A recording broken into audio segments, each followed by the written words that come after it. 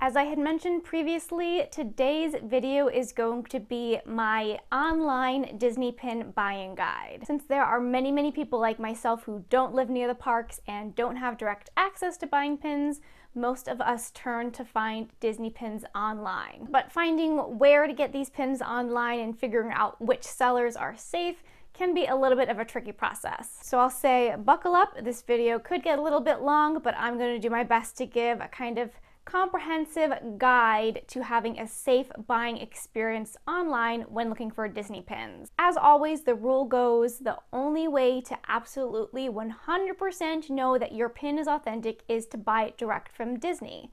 And Disney now has been making it a little bit easier for people to buy Disney pins online. There's the Shop Disney website, which has a number of the Disney Parks pins there, and then there's also the Shop Disney Parks app. Both of these online locations generally have a decent amount of open edition or rack pins available. Sometimes they'll have some mystery pouches or mystery boxes. The Shop Disney Parks app typically has a wider selection of pins, but I've been seeing over time more and more of their pins have been going in-store only. But if you're looking for some current rack pins, a good number of them you can find direct from Disney and buy online. As well, on occasion, Shop Disney has limited edition pin sets, and those are online exclusive. Recently, they've been releasing this surprise series of stunning silhouettes pins, which are only an LE of 300. So on occasion, you can buy some pretty cool rare pins direct from Disney. And so if you're just starting out and kind of super freaked out about making sure you get real pins, you can buy online direct from Disney. However, with the pins that Disney has available, you can almost always find those pins for cheaper elsewhere online. So I myself very rarely purchase pins online direct from Disney unless it is something like a special exclusive limited edition pin release. So when you move beyond the world of Disney online, there's a few things to keep in mind. As I had recommended in my How to Disney Pin Trade online video, I would suggest joining on Facebook a pin reference group, and there's two which I've linked in the description. These groups provide reference checks on any seller or trader or buyer. And so in this case, if you find a seller and want to know if they are legitimate, trustworthy or not, you can submit that name to these reference groups, and they'll create a post where people who have bought from this person can post their experiences and what it was like. And so that way you can get a check on that seller if you're a little bit uncertain of them. The next thing that I had also mentioned in my pin trading online video is how to stay safe when actually buying. So whenever you're going to be buying Disney pins online, that's something other than a direct from Disney type thing, you always need to pay with PayPal. You do not want to pay with anything else such as Venmo because PayPal provides a buyer's protection. The only way you ever want to pay on PayPal is with goods and services. Goods and services takes out a very small percentage fee for the seller, and that way it provides a buyer's protection and also a bit of a seller protection. So that way you can file a claim with PayPal if anything does go awry. The other option on PayPal is as friends and family. And as that would suggest, that is designed if you're sending money to your friends and family. That is not to be used for any transaction. When you're buying online, especially on the social media platforms, you may come across prices listed as friends and family. For any item that I am actually buying, I will never ever pay as friends and family. Many people starting out make the mistake of paying as friends and family and then can just totally lose out on their money because they do not have any buyer's protection. So always and only pay as PayPal goods and services. The next general point to note is to not freak out too much. There seems to be this sweet spot of people who are relatively new to pin collecting but have just learned about fake pins, where there's a certain level of paranoia. I've seen countless posts on pin groups online where somebody will post a picture of a pin saying, I think I got a fake pin, and that pin itself, it will be a brand new release from the parks. The pin will look absolutely gorgeous, nothing at all that would indicate a fake. But people are just so worried that they could end up with a fake pin that they convince themselves that anything and everything could be fake. I've also seen people post pins that they themselves bought direct from the Disney parks. And again, like I said, if you're buying direct from Disney, that is the one way to absolutely be totally sure that it is an authentic pin. It also goes along with this that Disney's quality control on their pins has been getting pretty darn bad. Nowadays, there are a lot of pins direct from Disney, brand new and authentic, that have a lot of the qualities that scrapper pins have, such as very scratchy enamel, pretty severe paint dips in the enamel, slightly rough edges, and I understand a lot of that paranoia comes from where people see this pin that isn't 100% perfect and they think it's a scrapper or a fake, when in fact Disney's quality just really isn't super great now. So do be sure to educate yourself. I have a number of videos on this channel, and there are other videos online that talk a little bit more in depth about fake and scrapper pins. So you want to be able to educate yourself, but you don't want to exist in the level of paranoia where you think everything you come across might be fake. Now getting into some other online buying platforms. The first two to go through are very easy. Just do not buy anything from Amazon or Etsy. I'm sure Amazon might have a few legitimate third-party sellers, but in general, Amazon is a home for fake pins and fake pin lots, and Etsy is also home to just these junk pin lots. So when you're looking to buy pins, I wouldn't even suggest looking at these websites. However, I'll say with Etsy, there are quite a lot of fantasy pins or fan-made Disney-inspired pins there that you can find. So I personally never make any pin purchases from Amazon or Etsy. Where I do make a lot of my pin purchases is on Facebook. Facebook, there are a number of really awesome pin trading and selling groups, and these groups are moderated, and these moderators are pretty good in very clearly spotting out if somebody is trying to sell fake pins, or they'll be able to step in if there is a problem. And on Facebook is where a lot of the very well-known and highly trusted pin traders sell their pins. I'm going to link to two of my favorite Disney pin groups for buying and also trading pins in the description. And then I'm also going to link to the Facebook group Disney Pin Auctions. Disney Pin Auctions runs auctions obviously like you would find on eBay, but these pins are all through a more screened or filtered environment thanks to the moderators of this group. Other great places to find pins on Facebook is through the page Discount Disney Pin Trading. Discount Disney Pin Trading is run by Jenny, who is also the official pin seller of the Disney Kitty Pin Trade group. If you're looking for any open edition or mystery pins, you will find them from Jenny for an absolute amazing price. They're going to be far, far less than what you would pay if you bought them from the Shop Disney Parks app or the Shop Disney website, but they are all authentic and brand new. There's also two Facebook groups that do live pin sales that also have really great prices. The first is Desperate for Disney's Pin Sales, and the second is Pinderella Shop. Those as well I'm linking in the description, and they're both a safe and kind of fun way to get your pins. Since they're live sales, you have to be one of the first to comment sold on that item, so make sure you have your refreshing fingers ready. In addition to Facebook, there is also quite a lot of pin sellers on Instagram, and it's pretty easy to find the Disney pin community there. Just search for hashtags related to Disney pins or Disney pin trading, and then oftentimes your explore page will be populated with new people. However, Instagram doesn't have the same security as a Facebook group would that would have moderators who can step in. But Instagram I found is a good place if you're looking for pin pickups. Allison's Pins on Instagram does at-cost pickups for Walt Disney World pins and other items, and there's also a large number of really nice ladies in Hong Kong who do pickups from there as well. So I make a good chunk of my pin purchases on Facebook with a much smaller amount than I make through Instagram, but I also do a lot of pin purchases through eBay. And eBay, it seems, is kind of where people really freak out in terms of pins, because there are so many really awesome, great sellers on eBay, but there are also a lot of really awful counterfeit sellers. eBay unfortunately seems to do absolutely nothing about these counterfeit sellers. Earlier on, I would try to report listings for counterfeit pins, but that pretty much does nothing, and it's kind of the inevitable fact that eBay is where a lot of fake pins live. Now, while eBay can feel quite daunting at first, over time it actually can get pretty easy to spot and stay away from the unsafe sellers. I want to say a disclaimer now that when I talk about counterfeit sellers on eBay, everything is my opinion. I've seen people who have put lists together of well-acknowledged counterfeit and scrapper sellers get threatened with legal action for putting their name on that list, which is quite rich because those sellers are doing illegal activity. So everything what I say about counterfeit sellers is purely my opinion, and take my opinion for what it is, knowing my level of knowledge. The rule number one for when trying to stay safe when buying on eBay is to avoid all sellers who have bulk pin lot of pins for less than $1 a piece. The eBay, Amazon, and Etsy bulk fake pin lots all come in these very, very thin little plastic baggies with a red line on top. The sellers get the pins in these little baggies just like this, direct from the counterfeit factories in China, and are sold as is. So these very little thin plastic baggies with the red line on top really are the hallmark of these fake bulk pin lots. If you see sellers with bulk amounts of these, stay away. So if you look at the feedback for those sellers with those very, very obvious fake bulk pin lots, you'll notice their feedback scores are actually very high. And that's often a problem when people are trying to scope out what sellers are safe or not, is that even the most blatant counterfeit sellers can have feedback scores that are close to 100%.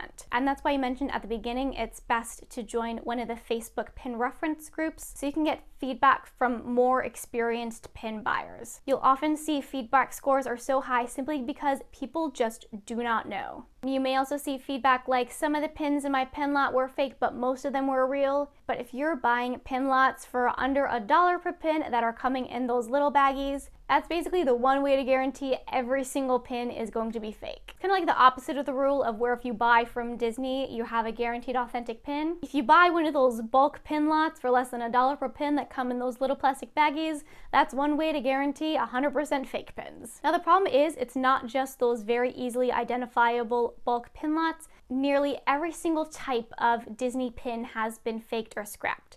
That doesn't mean that every single pin itself has, but every type of pin you can imagine.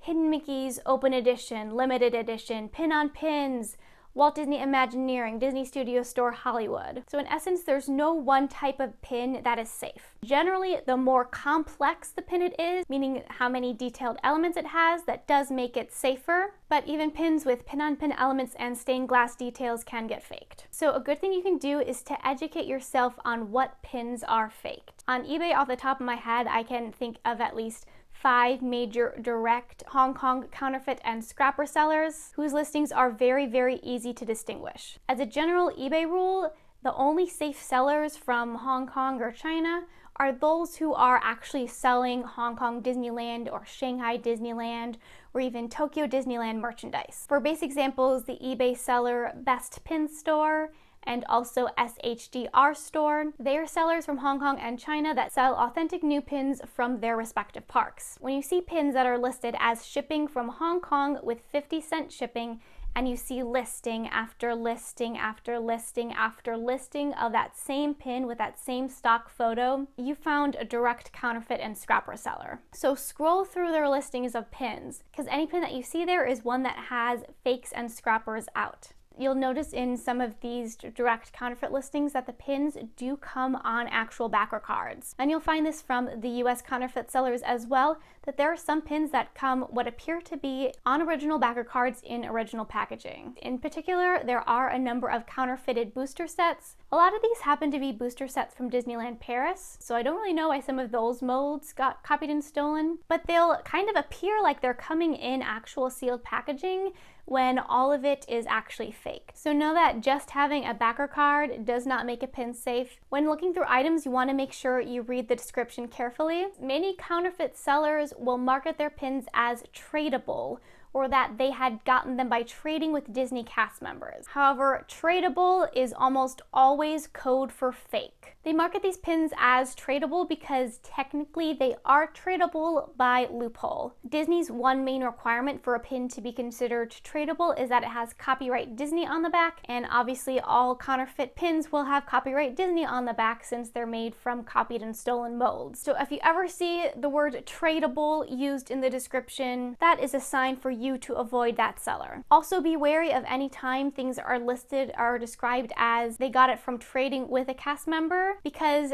at least 95% of the pins on cast member lanyards and pin boards are fake. So maybe unless it was a brand new released Hidden Mickey that you can only get through trading with cast members, saying that it was received through trading with cast members is not the best sign. What you want to look for are items that are described as 100% guaranteed authentic. Some counterfeit sellers will also put in their description that the pins all come with a black rubber Mickey pin backs, because they kind of put that in as a phrase to make people feel like it's real, but the pin back has absolutely nothing to do with whether a pin or not is real. Anybody can just buy those little rubber Mickey pin backs, and from at least the the bulk lot fake pins I've come across, even those Mickey pin backs are different from any other ones I've gotten on authentic pins. So with eBay, really it's about familiarizing yourself with the sellers and knowing the things to look out for. I do want to give a few examples of guaranteed, absolute safe, 100% authentic sellers on eBay that can be used both as buying options and also as examples of what to look for in terms of a good seller. The first is Busy Bee1.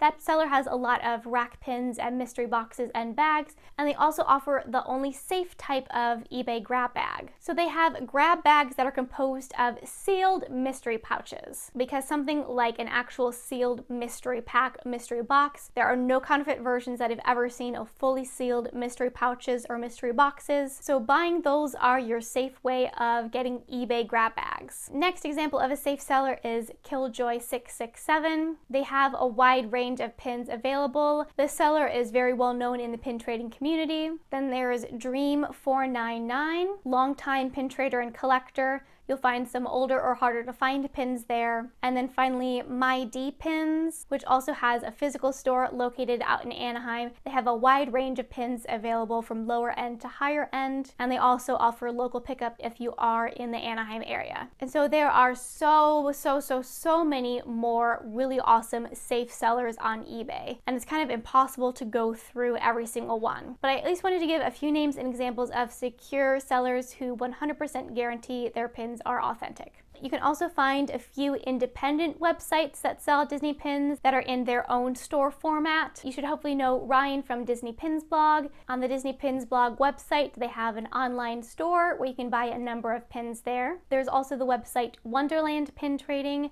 that has an extensive inventory I've purchased from before. And then Elizabeth from Everything Mousy Pins also has a website. I've never purchased from there before, but it is a place that 100% guarantees authentic pins. If you like a mystery aspect to buying pins online, you could also consider a Disney pin subscription service. In the past, I used Theme Park Monthly, and I was always very happy with the pins that I got. All those pins are brand new and direct from the parks. Magic at Your Door also offers a pin subscription that's pretty popular. Again, new authentic pins from the park. I will say I cannot recommend Mickey Monthly as a pin subscription. For their lowest level of pin subscription, which I think is the Pin Pal, they only send out fake pins, and the ones that you find in those cheap fake eBay pin lots. They've been confronted about this for well over a year. Most of the people I know who have complained have gotten fake pins as replacement for their fake pins. But if you look on their website, you'll see that that subscription is listed as tradable pins. And again, like I said, tradable almost always is used as code for fake. If you look at Mickey Monthly's higher level pin subscriptions, those pins are described as being authentic. But as last I've heard, they have not stopped sending out those fake pins. And even though they do offer some authentic pin subscriptions, I would not choose to support a company who is kind of trying to dupe the inexperienced pin trader. As a final little note about buying pins online, I wanted to touch on Disney Studio Store Hollywood and Walt Disney Imagineering pins online, because under certain circumstances, you can buy them direct online. The Disney Studio Store Hollywood every few months does an online pin release. As of late, most of these releases have been surprise releases, so they are not announced in advance. The way I always find out about them and keep up with Disney Studio Store pins is I follow them on Facebook and I have my notifications turned on for the page, so I know whenever they post. They just recently did a surprise online release of film strip pins, and so this is the one way for out-of-towners to buy Studio Store pins direct from the Studio Store at cost. However, their shipping costs, even if you're just getting one pin, are $12, and they ship through UPS Ground with signature confirmation. Is really kind of a bummer, because that is like the most expensive shipping you'll find anywhere for anything, but that does allow you personally to purchase DSSH pins direct from the store without having to go to the store. And then there are Walt Disney Imagineering pins, and these are cast member exclusive pins. WDI typically does their in-store release of pins on Mondays, and that's at Mickey's of Glendale out in California. Again, a cast member exclusive store. But on the following Wednesday, those pins go online on the hub, which is accessible to any cast members anywhere. But to access the hub, you have to either be on a company computer, or I believe I've heard cast members say they can be on their phone but connected to the company Wi-Fi. And so the cast members who are not out in California can purchase those pins online. However, they can only purchase the pins that did not sell out during their in-store release. So for any Walt Disney World cast members who have been wanting the heroine pins, I'm sorry. And if you're just a regular Joe Schmo person wanting to buy WDI pins online, then your only option is the secondary market. So this was definitely quite a lot and probably a little bit rambly too, but there's just so many different components and nuances to buying pins online. And the big part is working to educate yourself and also trying to leave that level of paranoia where anything and everything is fake. In the comments, I'd be happy to help answer any other general questions you may have about buying online, but if you're looking for feedback or guidelines on specific sellers, you can go onto one of the Facebook reference groups and ask there. So hopefully this video has at least been helpful in kind of outlining all the avenues through which you can find Disney pins online, as well as some guidelines to help ensure that you have a safe buying experience. But thanks for watching!